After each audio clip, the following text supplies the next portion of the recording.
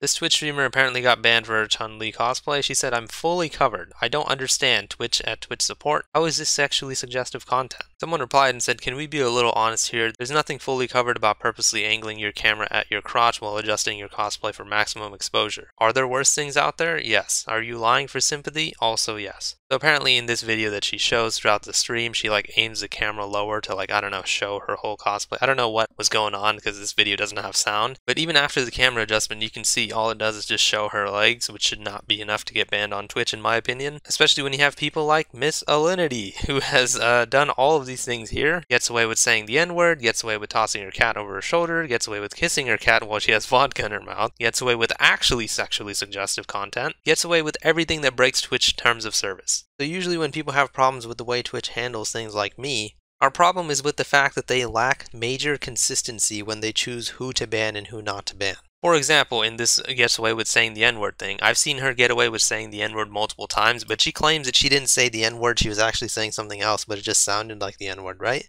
There have been many other streamers who have said the same thing, where they were like, I actually didn't say the N-word, it just sounded like it, right? Twitch did not give a crap, they banned them anyways. No exceptions with their rule on that, right? She's not banned. The whole vodka thing, that was absolutely disgusting. Tossing her cat over her back like that, I mean, that shit is just not okay. Not only have they not banned Alinity, but they haven't taken any action against her at all ever since that whole cat thing happened a few months ago. And this is exactly why people are moving to platforms like Mixer, because they're hoping for more consistent judging on bans and stuff. We're just asking for some consistency, man. If showing legs like that is enough to get banned, then other people should be getting banned for the way that they dress and behave on their stream, like this person right here. Why are they not banned? Or why have they not been suspended at all? We see stuff like this happen time and time again on Twitch. People being confused on why they're banned, and even after they find out, they start wondering, what about all these other people who have been doing worse things than you? Why aren't they banned? But yeah, that's pretty much it. It seems like the community is on her side for now. Please like the video if you enjoyed it, and subscribe for more. See ya.